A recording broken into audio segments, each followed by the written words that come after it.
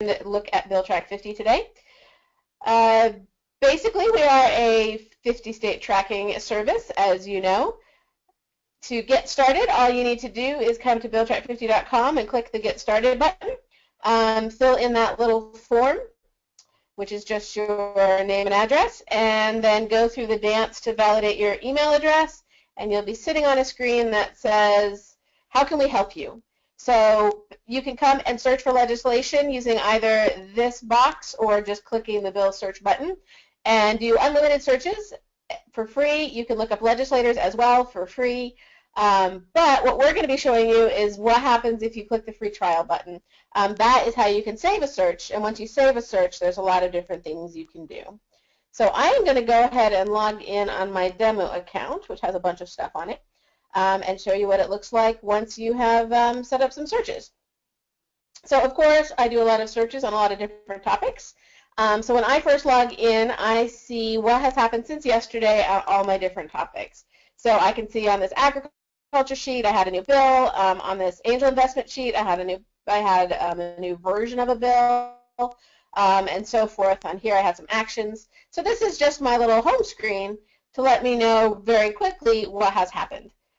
Also, if I decide to set up alerts, and I'll show you how to do that, I basically get emailed this grid every morning. So we process the data each evening. We check what's been added to the state websites and send you an alert around 6 a.m. Denver time. So this is what one of those alerts will look like. So it looks just exactly like that grid, letting you know what's happened yesterday. No matter how many searches you set up, no matter how many alert boxes you click, you get just one email in the morning that looks like this. And you can click on the bills right from your email, or you can click on the topic, and that will take you into BillTrack50 to look at all of the bills. So that's what the alerts are all about. I'm going to go ahead and pop into one of these saved searches and show you how that works. We call these bill sheets because they look like spreadsheets and they're full of bills. So I've got this one I've set up for agriculture. The way you set up a search is very straightforward. It's a lot like simply Googling. So you just put in some words. These are the contains all words, so I want these bills that have agriculture and pesticide in them. And then also I want them to contain at least one of these words. So I have a few words, and then I have a number, so I can say, you know, if it mentions the statute, I'm also interested. But once you mention motor vehicles, I'm not interested. And this is in quotes because I want it to be exactly that phrase. So that's how setting up a search works. It's pretty flexible. There's a number of ways you can write your searches. And then there's a few other ways, things you can do to narrow down. So you can say where it is on the process. You can look at 5 years worth of bills. So if you want to look at just past bills over the last 5 years, you can do that. Or you could add bills by bill number to add specifically what you want, even if it doesn't have your words, so that you can cobble together exactly the bills you want to watch. Also, if a bill matches your words, we'll put it on your sheet, but it might match your words and it's still not interesting to you. Maybe I don't want these industrial hemp ones, so that I can just click the X to remove them. And in that way, I can curate this sheet and make sure it's exactly what I want. Any thoughts on query writing, Michael, or how you would use the grid itself? Are you still there, Michael? Oh, I bet you're muted again. Hey, Michael. Unmuted. Say something, let me know you're there. I'm here. I mean, I think the bill sheets are pretty straightforward. You know, I like to tell people if you can use Google, you can use BillTrack50. So, you know, it's easy to use, it's easy to populate. But if you do need help, either with your queries, broadening, narrowing, you're not finding what you need, give us a call. Karen or I are always happy to help you find what it is that you're looking for through some query testing and Absolutely. And my contact info and Michael's contact info are here under this contact link. So if you ever need us, we are just a click away. Excellent. So let's say that I've got some bills and I've got just what I wanted. If I have accidentally X'd something out that I didn't mean to, I can add it back with this link. That'll just show me my hidden bills, and I can just put them back. So that's not high pressure. So you can tweak your query and go back and forth. You can X out bills. You can add bills. It's all very casual. But once you've got the bills you want, then you can say, you know what, now I need alerts. And so this is where you will say, email me if a new bill gets introduced, or email me when any of these bills moves, or anything like that, and then you'll get emailed that grid every morning on this topic. So you might have a big broad topic that you're just keeping half an eye on. For that, you don't necessarily need to set up any alerts. You might have a nice narrow sheet that's exactly the 30 bills that you are watching like a hawk. For that, you might want to check every single box. And then you might have topics in between. So it's quite flexible as far as what you're going to get emailed. And then I also have our new event schedule, which will show you when bills are coming up to be heard. And so I will show that to you when we are done with the bill sheet. So once I've set that up, then I can go and I can also grab these bills to put on my website. So this is what we call our bill list widget, and it's just a list of bills in a box. So you can grab this and put it on your website. As soon as you add a bill or remove a bill or a bill gets introduced, it gets added to your widget automatically. If you want, you can indicate whether you support or oppose bills. And then if you want, you can turn on the position indicator, and that will highlight with red or green the bills you think are good or bad, so that maybe you're wanting to tell a group of people things that, you know, whether you think a bill is good or bad. Michael, is that something that everybody can do, or are there certain nonprofits that shouldn't be showing their position? Any organization can advocate on legislation, for-profit, non-profit. As a general rule of thumb that I always tell organizations, issues, not people. So if you're dealing with issues, legislative issues, your organization is always able to take a stance. If you're dealing with political candidates, people, and races, then you want to steer clear if you're a C3. But anything that's legislative oriented, as an organization, you can always take a stand on it and tell people how you feel about that bill. Okay, that makes sense. So good. Then we also have another kind of widget. So the list of bills is great, especially if you're searching one state. But if you are looking across the country, it can sometimes be useful to use our map widget instead. So the map basically just brings up a look at where all of your bills are, and you can drop this widget on your website as well. And then when any of your members click, they get the bills from that state specifically. You can still add a column or two or three containing your own information into this grid that comes up when they click. So you can really make this be exactly what you want it to be, showing exactly what you want it to show. Again, we keep it automatically updated, so we'll keep the last action current. We'll add bills as they come and go. If you exit bill out, it comes out right away. So the map is another really great way to share. Let me show you some examples. So one of our customers took the widget and smooshed it down and fit it right into this little middle column on their website, and so any of their members now can click on the bills and get right to the bills, which is pretty great. And then we have somebody using the map, so they've just embedded this right in their website so that their members can see the bills that they think are important, and again, you just click and you get the bills, and you can go back and look at another state. And so this is a new feature. The map is pretty new. It's been pretty popular, and it seems to drive a lot of engagement. So, Michael, who do you think the map is good for? The map is good for any organization doing national state government relations. If you have bills in multiple states, the map is a great tool. People who come to your website always want to know, not only what your organization is doing nationally, but they say all politics is local, so they're all going to click on that state and see what issues are going on in that state, and that gives you an opportunity to get them more involved with your organization. I've been really encouraged to see how much people actually do click, and then once they're looking at a bill, actually maybe click on a sponsor and read about their representative and stuff like that. It's been very heartening to me to see how much the everyday person will actually engage with legislation if they are presented with something that is relevant to them. So I think that's pretty cool. Anyway, so those are two different kinds of widgets. We have a couple other ways to share, but these are the cute little ones that you can drop into your page. So we keep saying that your members will be able to click on a bill, so let me show you what happens then. So I'm going to just pick one of these bills. So once you've got a bill that's interesting to you, or that one of your members clicks on, you wind up right here on this bill page, and it shows the basic information you might be expecting and where it's at. The text of the bill, you can highlight your search term to more easily figure out why this bill came up for you. So somewhere down here it mentions agriculture. There we go. And so that hopefully will save you time in getting where you want to go. We'll show you all the different versions of the bill so that we show you the most current. But if you want to go back and look at the different amendments, you can do that. You can compare two amendments to see what's different between them, and we'll highlight red and green what's changed. The action history is exactly what you would expect. It's just a list of everything that's happened with the bill. The vote history to show you how that's been going, and you can see who voted which way. And then we give you links back to the state website so that you can go to the bill page directly if you need to do more reading, or you can grab the official PDF if that's what you want to share with people. So hopefully that's time-saving as well. It's very easy to get right back to the state legislature site for that bill.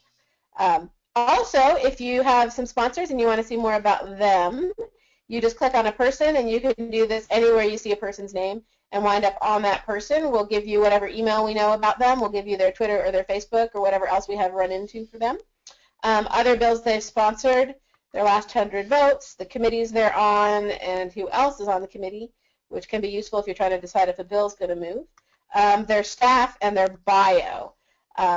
So just the basic information organized hopefully in a way that's useful. People who haven't been back to the site might notice a couple little improvements in here, and a couple little improvements in here too. Also, if there is a companion bill in the states where you introduce a bill in both houses at once, we'll have another item down here that says companion bill, and then it'll have a link so that you know that there's another bill that goes with this one. Any comments about how the bills work, Michael? No, I think it's pretty straightforward. One thing that I like about the bills is that BillTrack50 is easy to use on your phone or your tablet. So when you're in the State House doing the actual lobbying work that we do, it's easy to go with you, and you can read it easily on a phone or a tablet. I do it all the time. Oh yeah, good call. And also, when you're up here searching, you can search for a bill number or a term.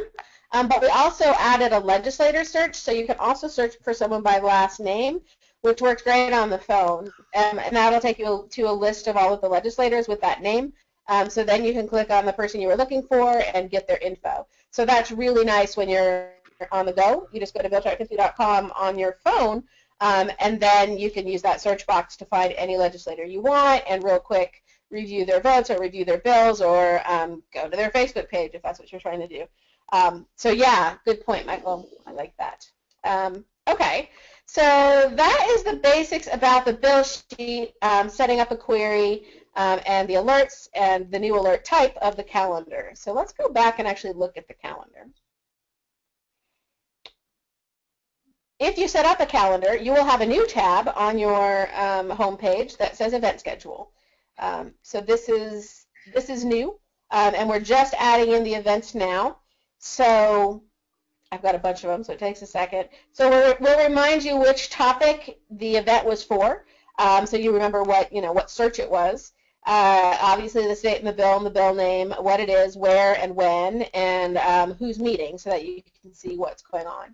You can sort this by date or by state. You can filter it and look at just one state or just one bill sheet, etc., so that you can get just what you need. You can export this out to Excel. If you filter it first, it'll export just what you've asked for. And as I said, this is a work in progress, so we have a state coverage link to show you where we've got data, and as states come on and we get to see their calendars, we're grabbing that data and putting it up as soon as possible, but we want to be completely transparent with you about exactly where we're at with everything. So you can double check if the state you're worried about is in fact live yet. Now this, as we said, I check the data at the websites every night, so this is current as of last night. So before you actually get in your car and drive to the Capitol, you're going to want to double check that that's still happening. And again, you can click on the bill, go to Associated Documents, and get right to the state website that way. So you're just a couple clicks from being on the official record, just to double check. Michael, this is bill hearings. Why would somebody care? Well, bill hearings are an important part of the process, and if you're if you're a single state organization and you're near the capital, it's easy to keep easier to keep up with those schedules. But if you do multi-state lobbying like I do, having these schedules with a 2-week window is essential for our work. You're able to prioritize where you can be, because as much as I've tried, I can't be in more than one state on any given day. So that 2-week window, to give some advance notice is great. Anybody who does state lobbying knows that you don't go out and buy plane tickets based on that, but it's a great way to get some advance notice, do some planning and prioritizing for those of us that do multi-state government relations. Okay. Well, hopefully people find this to be useful. And again, you decide topic by topic if this belongs on your calendar. So if you've got a big, broad topic where you don't want it all cluttered, you don't want all those bills on there cluttering up your schedule, don't click the event schedule box. If you have a topic where you really are interested and you want to know when the hearings are coming up, click the box. And that way the calendar will be just what you actually need to know. Okay, so that is the new event schedule. We've also got other ways to share, like our stakeholder pages, which is just a way to share the entire grid. So if the little widget isn't enough, if you want to add additional information to it, or you would like to have all of those columns, you get to pick exactly what you share, and it can be your own columns where you've written comments, or you can hide your comments. And it could be any of the columns that you think are relevant to your members. So you set up how you want this to look, and then we keep it current all the time. You can keep this private so that people need a password to see it, or you can click the public button on the Manage tab, which will make it public. And then you can either share a link or you can embed it in your site. So I've got some examples. The North Dakota Chamber, they have decided to share the whole grid instead of just a widget. They put the bills in categories, so they're sharing those as well as their position, and they've decided that these are the columns they want their members to be able to see. And then, of course, we keep this updated, which actually isn't that hard in North Dakota right now. You can also, if you don't want to embed it, you can just have a link to it, and then we'll host it. So from the Quad Cities Chamber, they say, hey, if you want to see the bills we're monitoring, click here. And then that brings up their page. They've got their logo. It doesn't have any BillTrack50 stuff on it. And then people can still go click. And they've chosen different columns that they want to share with their members. So you can either stick it right on your website or just have a link. If you want to use the link, you can also put that in a blog post very easily. You can tweet it. You can put it in a newsletter. And then people can click and see the whole bunch of bills, along with any comments that you've chosen to share. So that's pretty straightforward, and you can share whatever information that way. We also have scorecards. So if you tell us whether you support or oppose a bill, we can take, let's see, here's an example. You pick a handful of bills and you say whether you support or oppose them, and we'll add together everybody's vote and say who's with you and against you based on your opinion about the bill. So this is a handful of bills about green topics that I picked, and I said whether they were good or bad from the green point of view.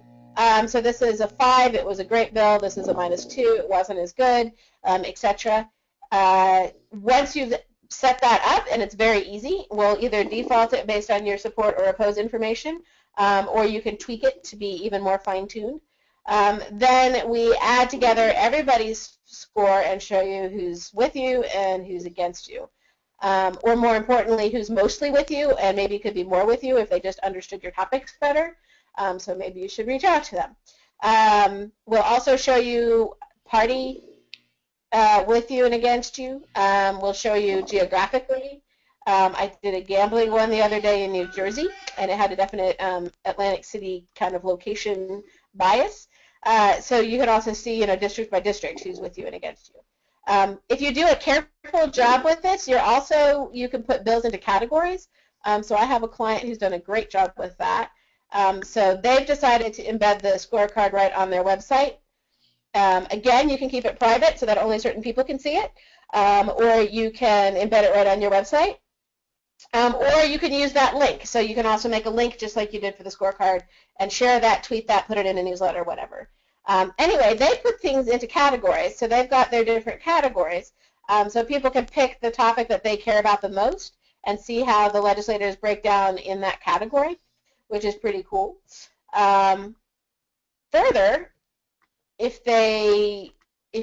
one of your members clicks on the legislator, like wants to look at their legislator, their representative, then it'll break down and show how they've done in every category according to you and according to what you think about the bills, as well as show all of their individual votes on every bill, what you thought they should vote, and how they did vote. So people can actually dive as deep as they want to with this scorecard. So it's got nice basic information, the big high-level summary, but you can drill down and see as much as you want. And again, we've got, this is a free market think tank, so their parties shake out differently. Yeah, so that's how that works. And Michael, is there a concern more with the scorecard than there was the widget as far as what kinds of organizations can share this information? No, you're still dealing with legislation, so anybody can share this kind of information, and I think it's a very powerful advocacy tool. A lot of organizations leverage this in their advocacy work. I don't think there's scarier words for a legislator to hear than my organization is scoring this bill, which lets them know that there's people across their district or across the state, or looking at how they're voting on that particular issue. That said, scorecards don't only have to be an external tool. I know a lot of people can use them with their to evaluate their grassroots or their PAC work and show internally the effectiveness of their grassroots efforts. How people are voting on issues where they took a particular stand, or how candidates that they've supported are also supporting issues that they support. So it's a great piece to inform internally. If you're a corporation, your kind of grassroots and your PAC and advocacy work to your higher ups, to your C-level executives, or to the general company at large. Yeah, you can also just inform yourself. So they're incredibly easy to create. You just pick your topic, pick the state, and it makes it for you. If you have set up whether you support or oppose, it's got everything filled in, and you can see right away what's going on. So you can just take a quick look at a state and then delete the scorecard. So it's a great tool for just kind of keeping an eye on everything, and very fast to make. So yeah, so you can inform just a small group of people or even just yourself if you just need a quick snapshot of how it's going and where somebody sits compared to their peers that you're about to meet with. So finally, regulation tracking. So bill tracking is much nicer. Regulation tracking is much more terrible. If that's fair to say. But it works the same way. So you just put in some search terms. So, for example, this one I did Dodd-Frank, I think. Dodd-Frank. Or Dodd-Frank. And then I said, go ahead and email me if, so you could say, give me an email when a new regulation is proposed mentioning my topic. And then we give you links to everywhere where it's mentioned, federal or state. If you want, we don't have quite all of the states, so if you go up here and go to regulations, we've got a little map for you. So the red states are where we do have coverage, and the white states are where we don't. We are just finishing up Nebraska now. That should be up in a week or two, and then Georgia is nearly done as well. So we're adding these. We hope to be nearly done by the middle of the year. So it's, as you see, we have almost all the states, but there's a few still left. So hopefully we're covering the states that you're interested in. So that's regulations. You will get a separate email. So the bills come in one email. If you set up regulation alerts, you get a second email with your regulation alerts. All right, so that is regulations. Very simple. If a bear to interpret and decide if they matter. The last point I would like to remind everybody of, especially if you're coming back to this from over the summer, your account menu is where you go to manage who is allowed to see your bill sheets. So that is where you manage users. All accounts come with unlimited users, so you can invite anyone you want, but you might, as an organization, want to double check and make sure everybody is still current and still has the permissions they're supposed to have now that it's game time again. So you just edit. When you invite somebody, all you have to tell me is their email address and name, and then we will email them and say, congratulations, an account has been created for you, and then they set up their own password. But once you've got somebody added, then you'd say topic by topic what they should be allowed to see, or you can just give them permission to see everything by making them an administrator. So you decide if they should be allowed to view it, if they should be allowed to edit it. So you have really good control over what people can do. Or you can just delete the user altogether. So I would recommend that now that it's the year has started and the states are in session, go ahead and review your users again and make sure everybody is how they want to be. And then if you need to add new users, that's easy enough. Just click the Add User button and put in their name and email address, and you're good to go. So that is that. That is what I wanted to show you and remind you how to do. Any questions about any of the new stuff or how to set things up? Anything I can help with? We've got a question. Hello, I have experienced an issue where the event schedule tab or option appears on some accounts but not others. Ah, right. Good question. So when you invite people, it is up to them to say what alerts they want. So you can invite somebody and they can set up their own emails. In fact, they have to because we're not going to let you spam people, so they have to go ask for the emails. But they also have to check the box to say that they want those bills on their schedule. So each person decides what should go on their schedule. So whoever it is that doesn't have the events, if they want them, they need to go to that bill sheet, go to alerts, and turn them on. So each person is kind of fine-tuning it to be just what they want it to be.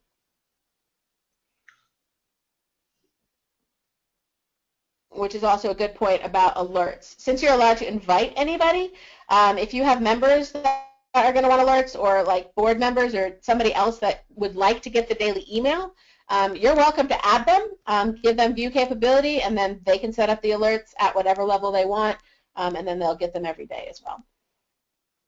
Good question. Thank you. Anybody else, as you're getting started again, need any other reminders?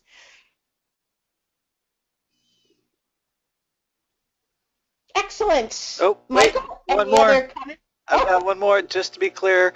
That was Jennifer again. Just to be clear, the event schedule tab will appear once you've selected the alerts. Exactly. If you don't have any turned on, you don't even get the tab. So it won't show up until the first time you click that box.